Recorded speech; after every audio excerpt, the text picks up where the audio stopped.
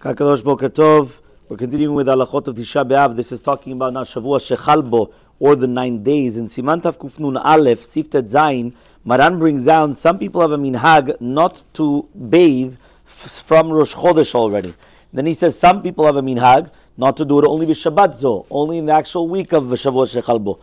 Right? So what exactly is, whether it's going to be to do with minhagim, whether it's going to be with halacha, the Ramah does bring down immediately, right, that you are allowed for tzorech mitzvah, and therefore if a woman or whatever would need for a mitzvah in order to bathe, she is going to be permitted to bathe herself. Now when we come and we talk about bathing, the minhag was, says the Ramah, afilu betzonen, that even in cold water you're not supposed to come and you're not supposed to bathe yourselves. So this is actually going to be very interesting because it comes out according to Ramah from Rosh Chodesh, which is basically from this past Wednesday. That's it, no more showers until next Thursday night. That's what's coming out.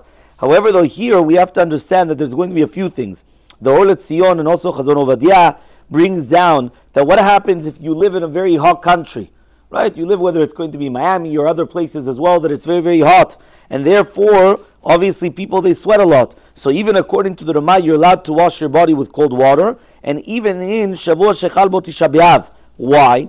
Even during the week of Tisha Beav. Because he says, you're not having kavanah to come, right, and start enjoying yourself. Really, be'emet, all you're doing is just taking away the ze'ah, you're just taking away the sweat. And there, you're not doing it for ta'anug. So therefore, what happens is you're going to be allowed to. So now, okay, fine. So now we just permitted that you're allowed to come and take, right, let's say, for example, a cold shower. And according to Shitat Maran, technically speaking, it could be what? It could be only maybe be'emet, only going to be Shavua Shechalbo. It's not going to be from the 9 days. So fine, and then you have different minhagim. Certain places they were machmir the 9 days, certain places were only machmir during the Shavua Shechalbo. Okay, fine. But now what's going to happen? You just turn on the cold water and just run into a quick shower. It's freezing cold. What are you going to do exactly? So here, it brings down whether it's going to be the Or Letzion.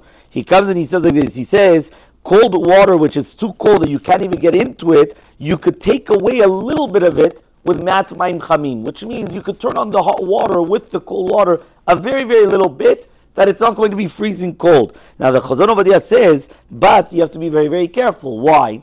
Because basically we know that even a navel is not allowed to take a shower with maim poshrim, with water which is lukewarm, which is tepid. He can't. It has to be that it's still considered cold. So therefore what you're allowed to do is that you're allowed to take away a little bit of the coldness. But it cannot be that it's room temperature. It still has to be that it's cold water. Why? Because if not, then you have the isur that you're not allowed to take a shower with regular water. It doesn't have to be hot, boiling hot. Even if it's going to be lukewarm, that's also going to be a problem. So therefore, but you're allowed to come and you're allowed to take away a little bit of the cold. That you're not freezing. That you're not, that prevent, or you're not coming and breathing very quickly because it's such a cold water. So that you're allowed to do. Why? Because you're not doing that for ta'anug. You're not doing that for enjoyment. You're just doing it so that way your body is going to be clean. So that's going to be what the halacha is whether it's going to be already starting from Motzei Shabbat and onwards, you already have this halacha that a person should be very careful that they cannot take warm showers,